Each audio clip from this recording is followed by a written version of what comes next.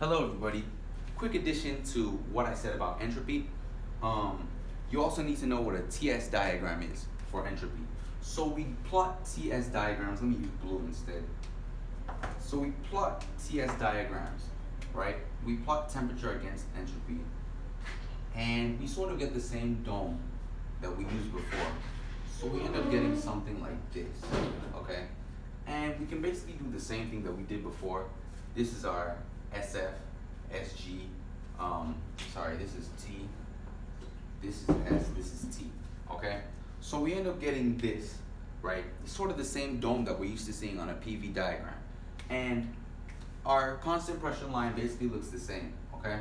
So we have something that looks like this, right? However, our constant volume line sort of acts a little bit funny. We get something that looks like this, okay? With a constant volume line. It slants upward before slanting even more when we get outside of the dome, okay? So this is constant V,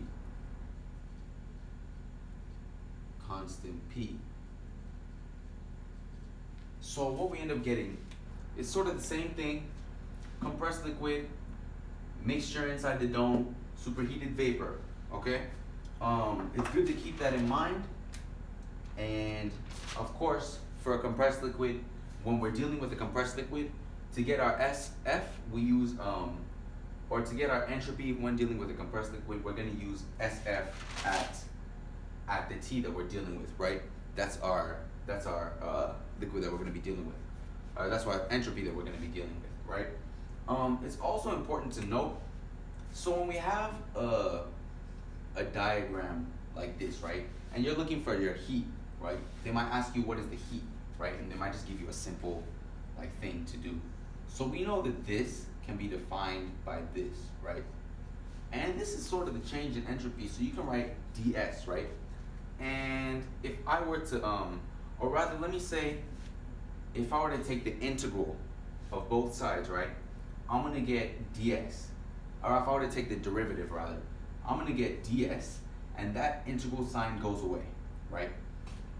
What I can do is multiply this t to the other side, and I end up getting this. T ds equals q reversible, right? And I mean, you're allowed to do that, right?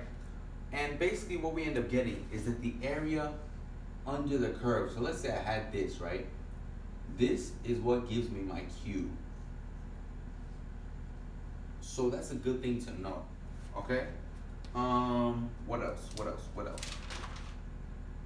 There are some TDS relations that I could derive, but I'm not gonna derive them. But basically, they should give you these to you on a formula sheet, and I'll show you hopefully in some example problems when to use these. But this is basically what you need to know about a phase changing substance for entropy. That's what we get, okay? Thank you.